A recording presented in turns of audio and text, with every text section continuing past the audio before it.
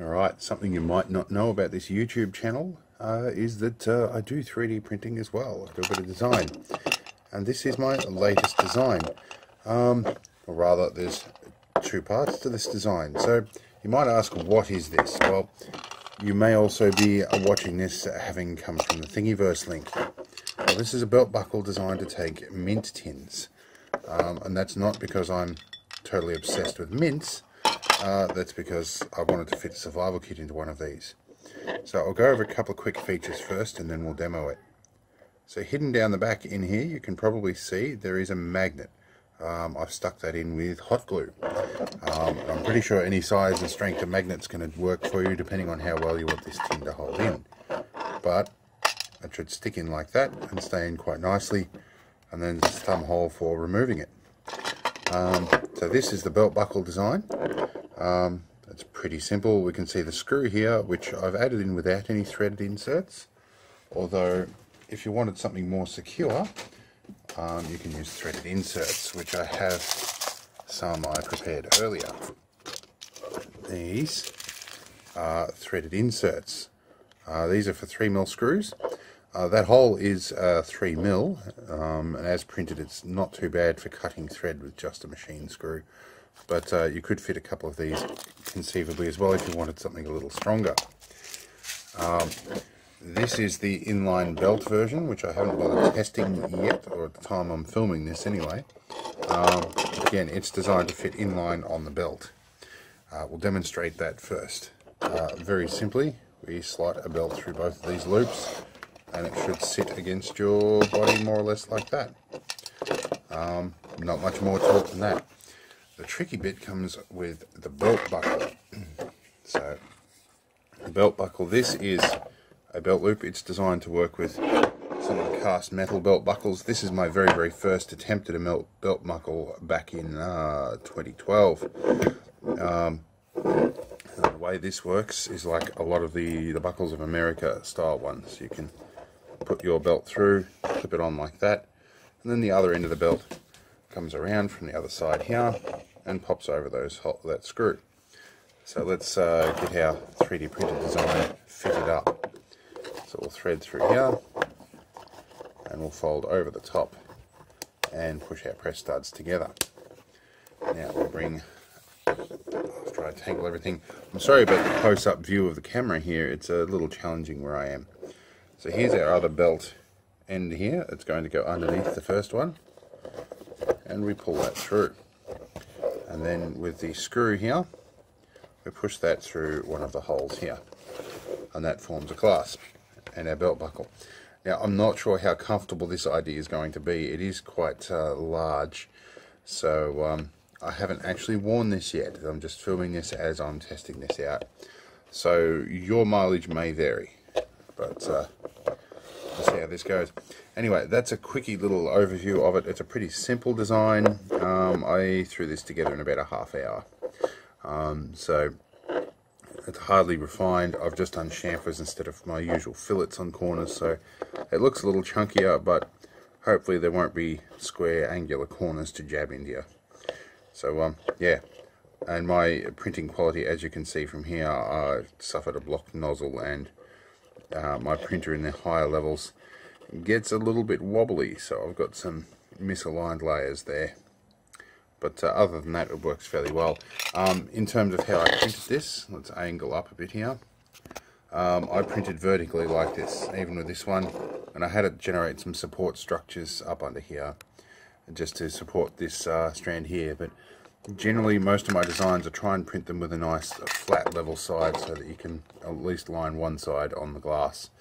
And I minimize the bridging as much as possible. And in this design, I've had it step up along here to try and help put some standoff to help that bridging, rather than trying to print out into the middle of nowhere.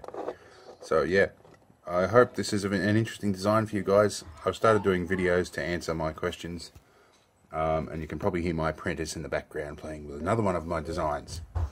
So speak of the devil. Alright, I hope this is an interesting design. Let me know what you think. But wait, there's more. I thought I'd just show you part of what I intended for this. These Eclipse mint tins are very numerous. I can find them pretty much everywhere.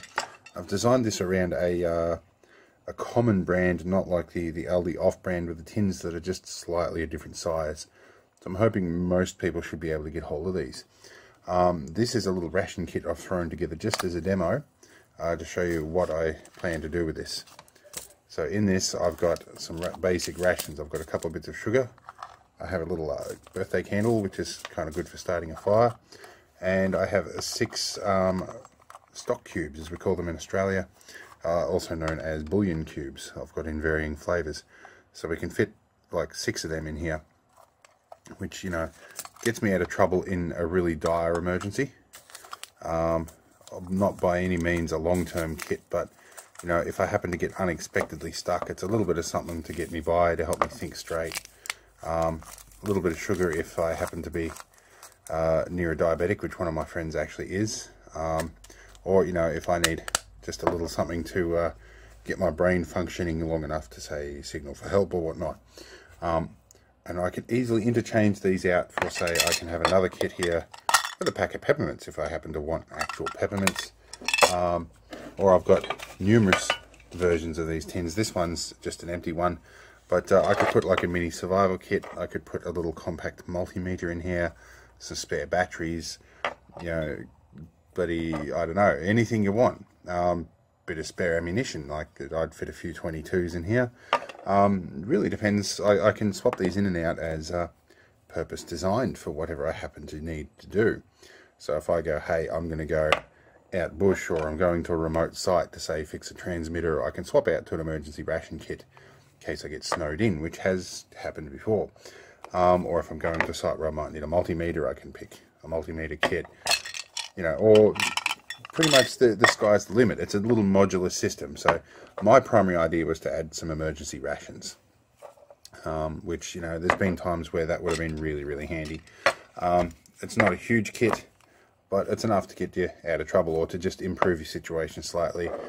In many a case, people have been in situations that could have turned out very easily had they had something as simple as a couple of matches, or, you know, just a little bit of something to get them through. You know, it's just nice if I can have a simple kit like this that's very cheap, very effective. I don't mind actually opening and using it, because one of the other psychological things that happens is people like conserve their rations and never actually use them all, and people have died with ration kits that are half used. You know, like people don't pull them out and use them when they need to. This is cheap enough and easy enough that I can have multiples, or I can just I'm not afraid to use it, is basically the case. So that just further clarifies this particular design on Thingiverse. This will end up being a public video on my YouTube channel. So if you guys are looking for the actual 3D models for this, you want to print your own, there's a link in the description. If you found your way here from the Thingiverse, yeah, leave us a comment on the Thingiverse listing and see what you like. You know, if there's room for improvement. I've got so many designs up here. People are always asking me for mods and designs and more information. So I don't make money out of this. I don't make money out of the YouTube videos. This is all off my own back. So guys, you know, if there's something I've got to do to feed the family, I'm going to put priority on that. So please don't be offended by that.